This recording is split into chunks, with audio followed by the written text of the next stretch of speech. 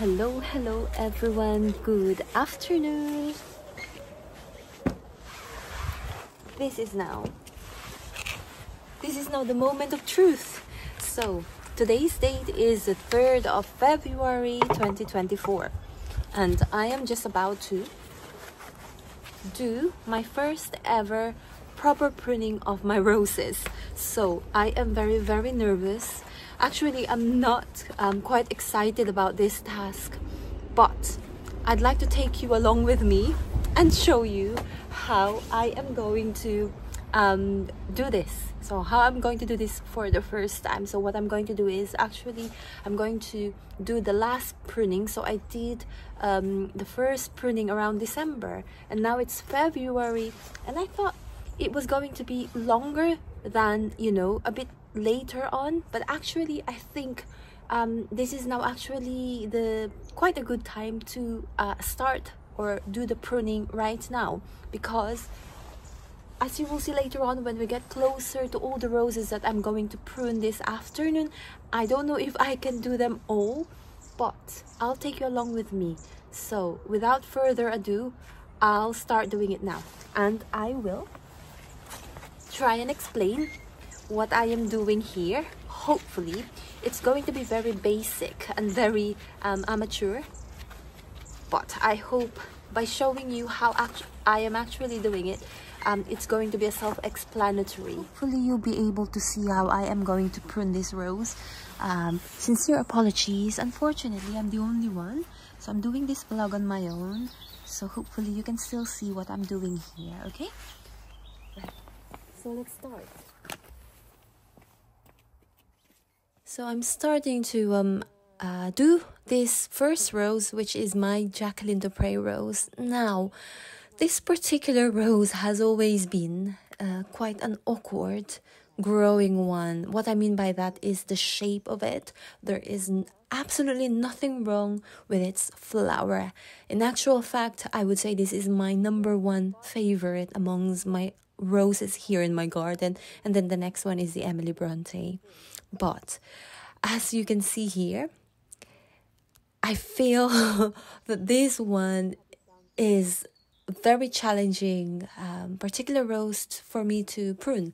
As I have mentioned earlier, this is my first time ever doing proper pruning to all my roses here in my garden. Okay, so previously, for the past 3 years, because these roses here that you can see, the ones that I'm going to prune this time, are all 3 years old. Okay, so previously what I have been doing was I was just pruning them very lightly, and hence I ended up having them growing quite tall. Now, there is nothing wrong with them growing tall. I quite like them growing tall anyway, because it was giving, or they were giving me plenty of blooms and flowers to enjoy.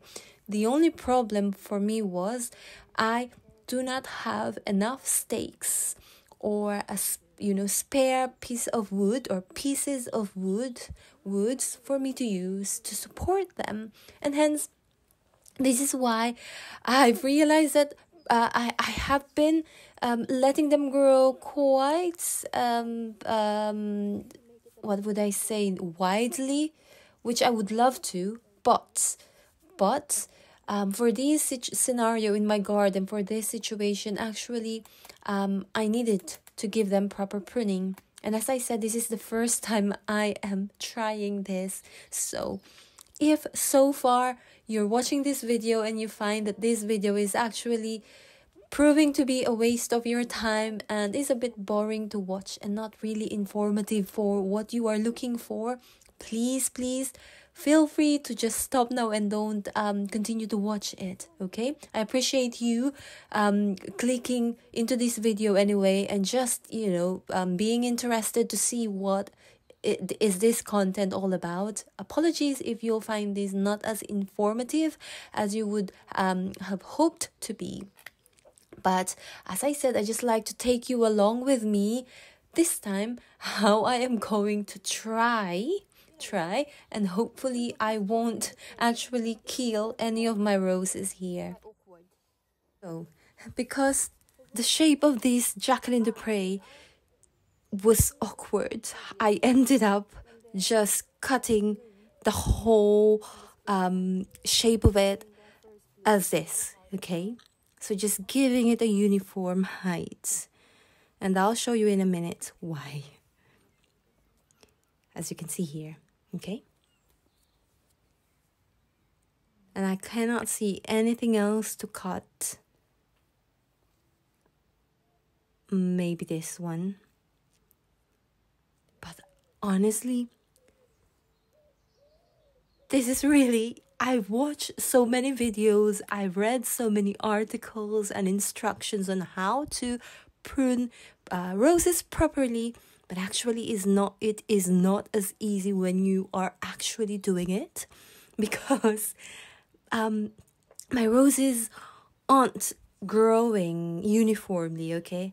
And I believe it was because how I have looked after them from the very beginning when I planted them in my garden. So this is why I ended up with this mess here. And I'm just actually trying to hopefully amend it now. And going forward, I can start training them better. That one there, can you see?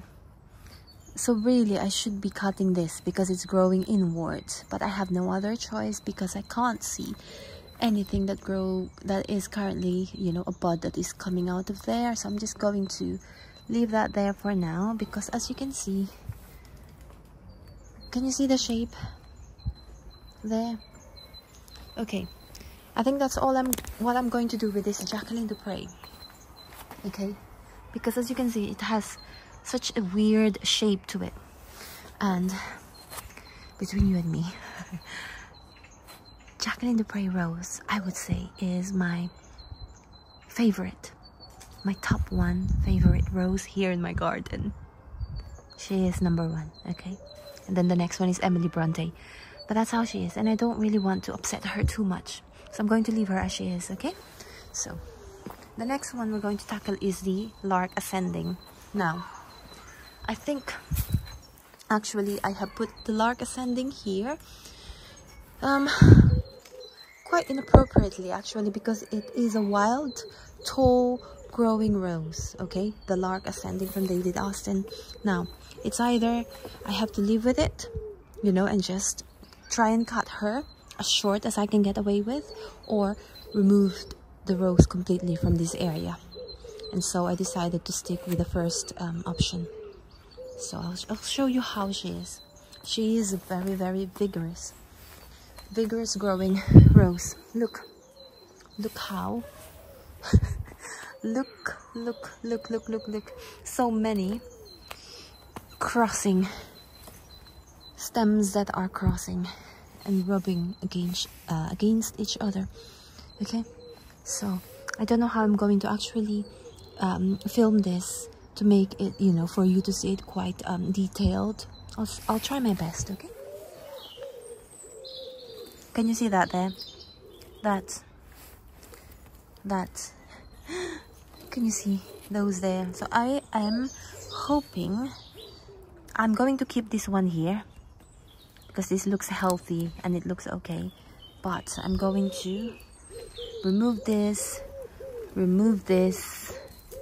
and that one there.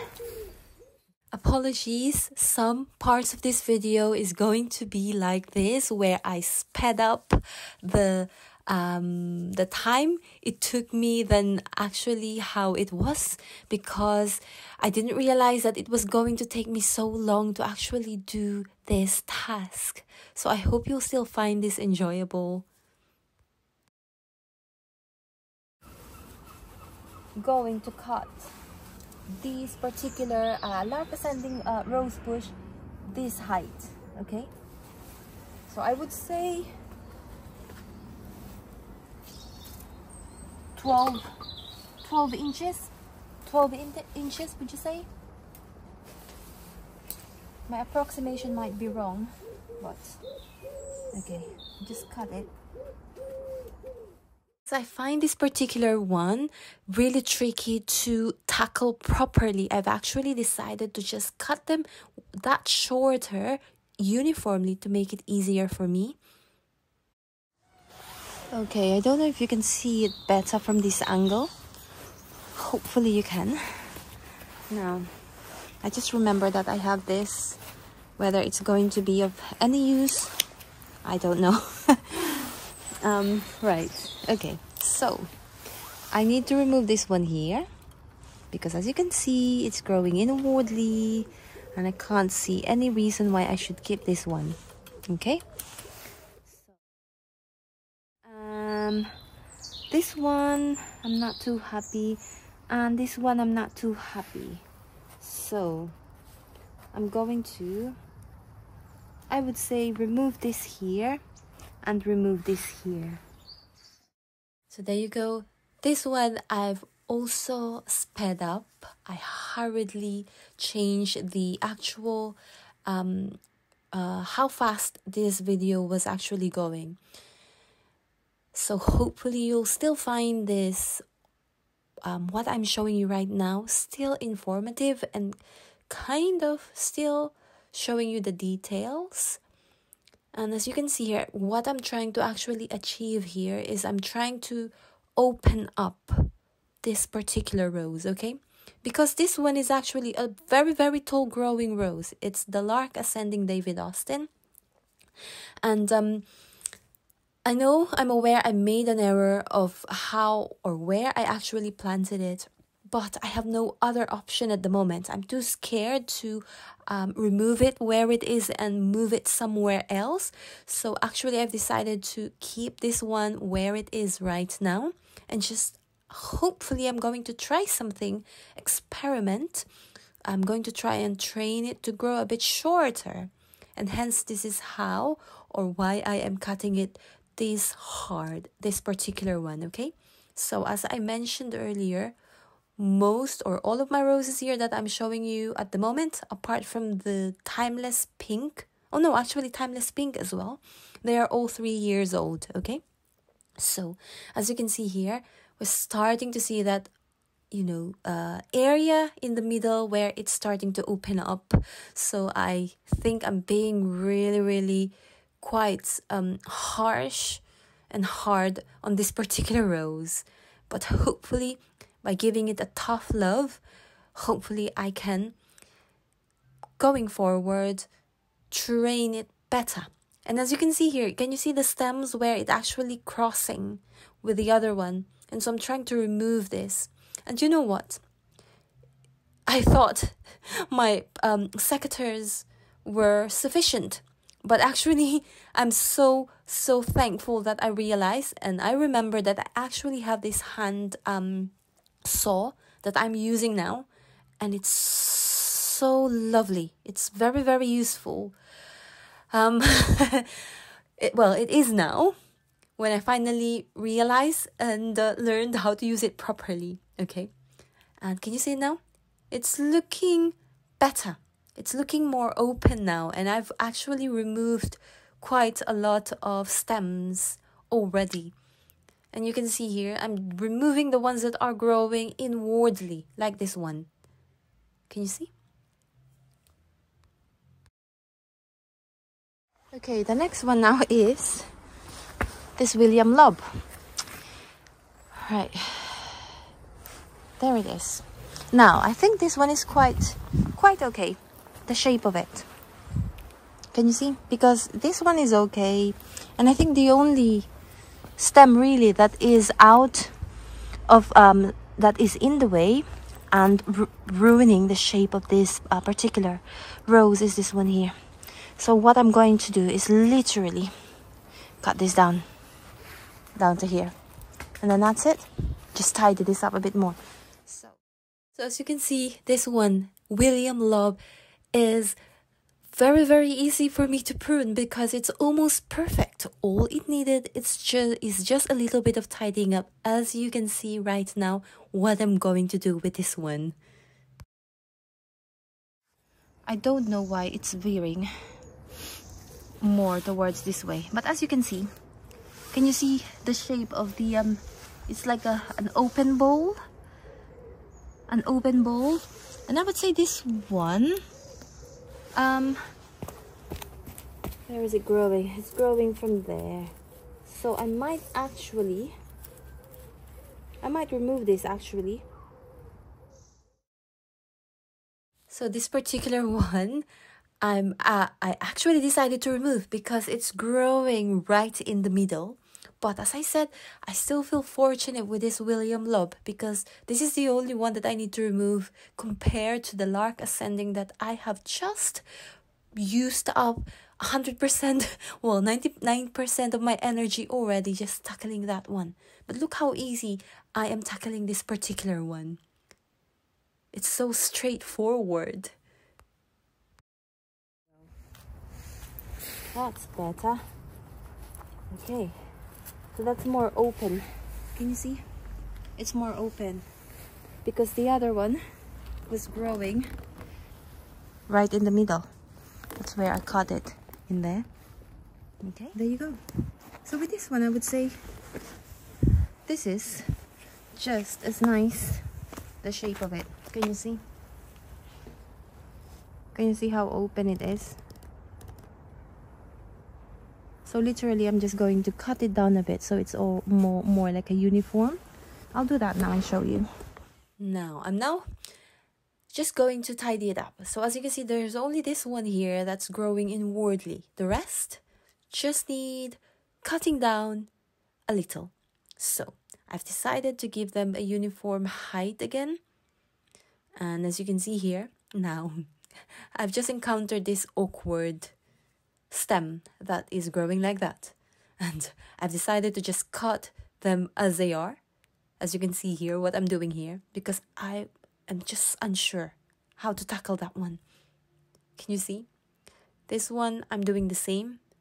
So just cutting them back as close to the main stem as possible. So hopefully when we get new growths from there, it's going to be holding or supporting the new growths stronger because it's closer to the main stem. And you can see here. So there we are. That's how it is. There you go. Now let's go. We've done 3 already. We'll go, I would say 3 more. Timeless Pink, Empress Josephine, and Golden Celebration. So Timeless Pink is not a David Austin rose, but the other 2 are. Okay, I'm going to attempt doing the Timeless Pink. Hopefully you can see what I am going to do with this one, how I'm going to prune it, and me not blocking the view of the camera. So I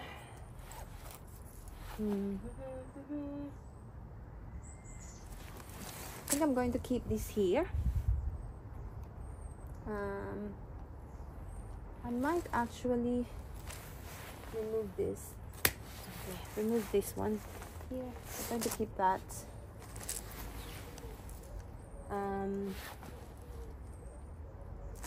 Let me show you closer. This is what I'm on about.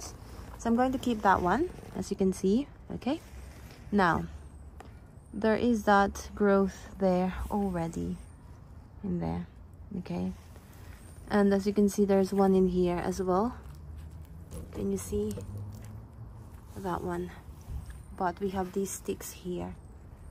Okay, the sticks. Now what should I do with that? What should I do? I am tempted to actually remove this here and cut it down to here. Sincere apologies, I didn't realize that I actually most of the time now from this period have been blocking the view from you on how I am doing the pruning of these roses. So I hope you can still see what I am doing here, albeit I've been in the way most of the time, as I said, from this point up to the end of this video. There you go. Look how it is now. That's how she is. Okay, let's move on. Let's move on because I talk too much. I always talk too much in my videos. I'm making my videos so long all the time. In the video, I might get closer actually to show you. So I'm thinking of cutting this one here. You see this, okay, this down to there, and keep this one here. Keep that there growing. Can you see? So I'll completely cut this. Let me see if I can show you from this angle.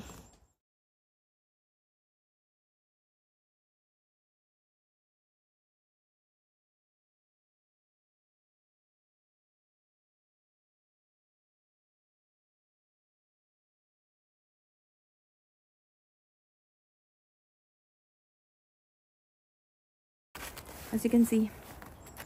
So I decided to keep the other one, the new growths. Okay? Let me show you. That's where I cut it there. Can you see? And so I can keep this new one, the green one. The other one was looking brown and sad. So.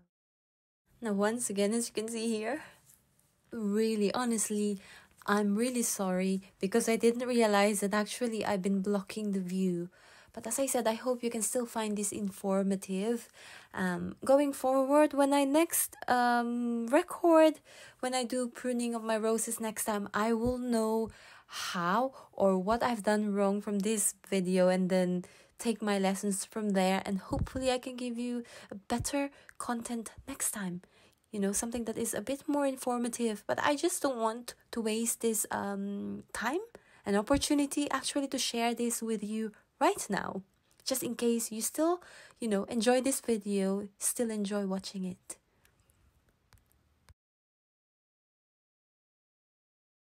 Yeah, I think I'm going to cut this. Let me show you why I think I should cut it. It's growing from there. Can you see from there? And it's interfering with this one here. And I'd like to keep this one here, actually. So I'm going to cut that. Hopefully I can show you how I'm going to do it.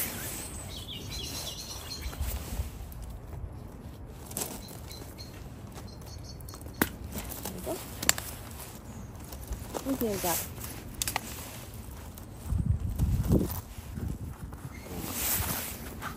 That's all done.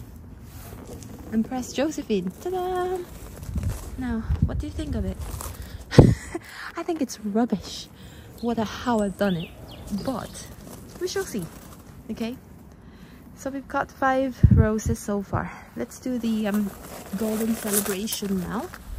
Actually, let me show you closer how they look. Okay, that's how they are.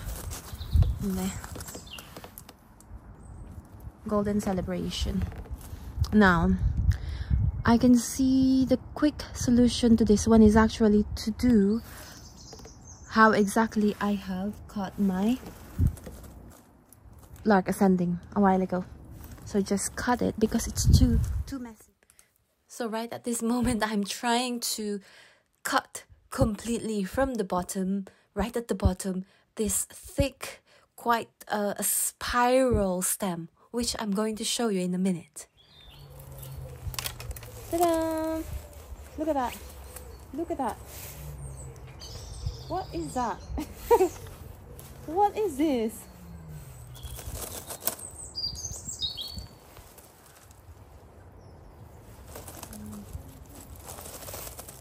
I think I'm going to remove this here. This one here. Okay. This here. This,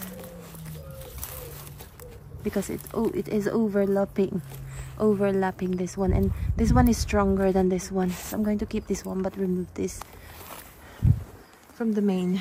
Okay, now I think it's probably because my secateurs need sharpening as well. They need sharpening soon, or maybe because some of the stems of my roses, because they are now 3 years old and a bit, they've grown quite thick. And as I said, because I've been pruning them lightly, which means the ones that are growing from the bottom have already been growing quite well. And so, as you will see here, you'll see me struggling, trying to cut them using my secateurs. But in a minute, I will try and use my loopers to cut some of them. But I haven't had any really real success using my loopers either. Now, I suspect it's because of me, how I've been using it. I think I'm still yet to master the art of using loopers and secateurs properly. Look at that. My camera is so difficult to use. It's not focusing at all. Can you see? I don't know if you can see it. So what I'm going to do is I'm going to cut below that damage. Okay? So I'm going to cut down to here. I'm going to saw it from this angle here.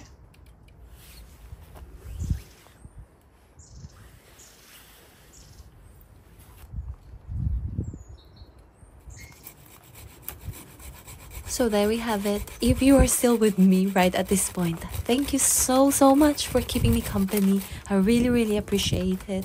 Thank you. Now, I'm afraid, however, that I will need to end this video now because I've used up so much of your time already. We are almost running towards 29 minutes. So rounding it up, it's almost half an hour.